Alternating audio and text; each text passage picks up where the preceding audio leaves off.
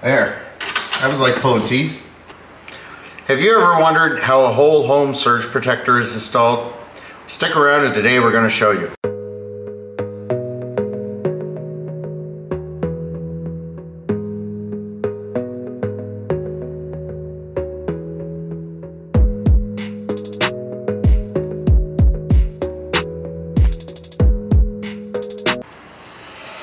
Okay, so here is a whole home surge protector ready to go in the panel. This one snaps right into the panel, or goes right in through a 1/2 inch knockout, and the manufacturer recommends it to go underneath a 20, no more than 30 amp breaker near the top of the panel. So let's go ahead and install it.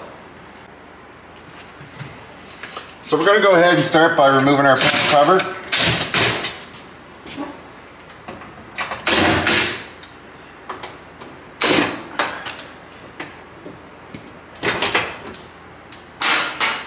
Okay, so let's go ahead and open the surge protector up.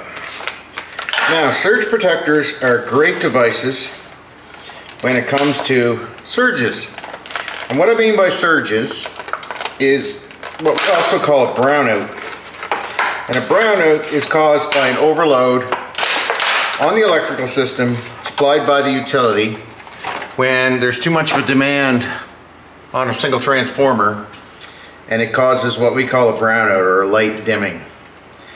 So what this does is it protects against voltage spikes, low and high, and protects your home's electrical system.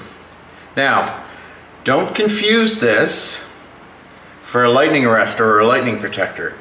And the manufacturer, a lot of the manufacturers of these whole home surge protectors will advertise that they protect against lightning strikes. So I just want to take a little second and talk about lightning strike. Now you can see on the front of this that it does indeed have a little lightning symbol on it. And yes, to some effect, they will protect against a small lightning strike that hits the line down the road. So a voltage spike.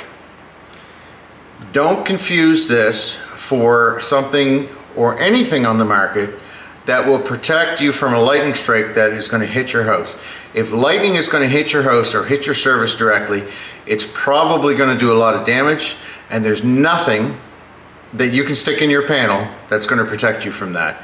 So I'm talking about the type of lightning strike that's going to blow your meter off the house or blow the breakers out, and we've actually seen that they hit close enough. However, if you do get a voltage spike down the line, like let's say lightning hits down the road, then yes, these are possible that they can protect you from that.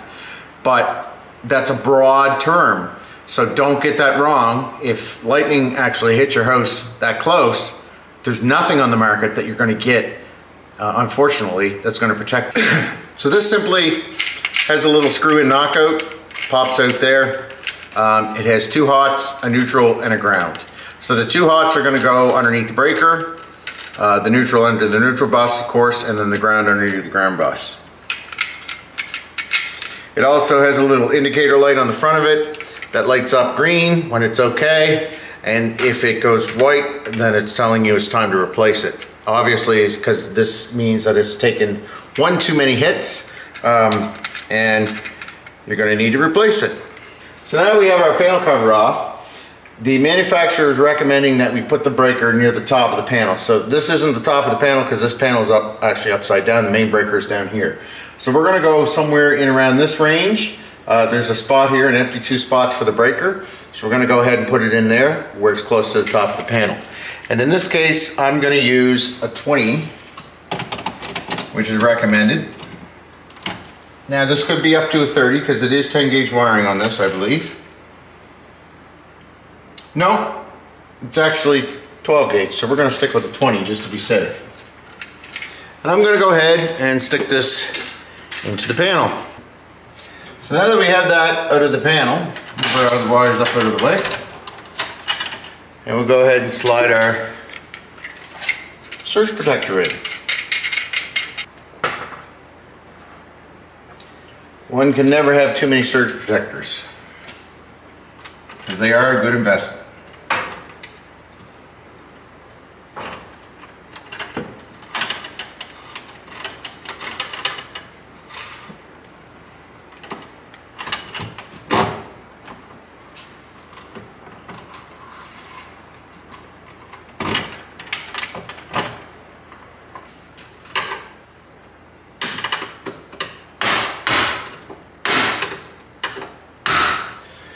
So as you can see, we have our ground here. We're going to go ahead and stick our ground in up into our ground bar. We'll go up over the top of the panel and then stick it in the other side here just because it's easier.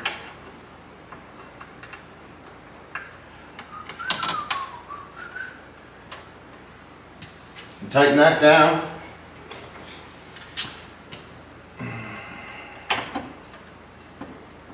And then we're going to go ahead and stick our neutral on. I'm going to shorten that up a little bit just because it's way too long. Stick that underneath the neutral terminal.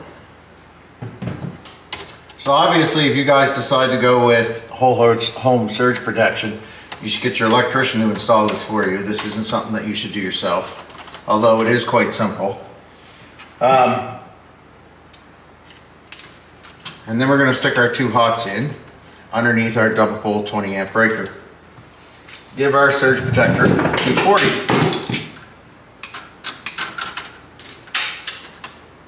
The surge protector itself will take the hit instead of the devices that are hooked in the house. We're going to go ahead and stick that under.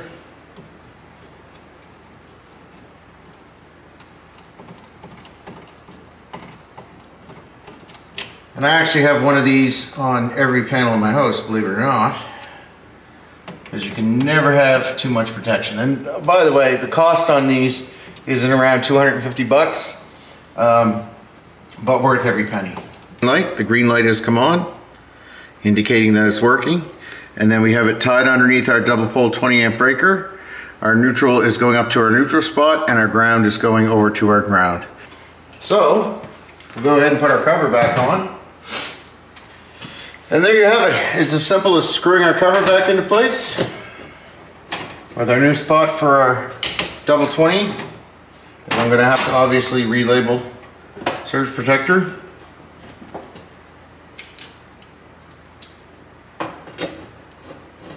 And it's that easy, folks.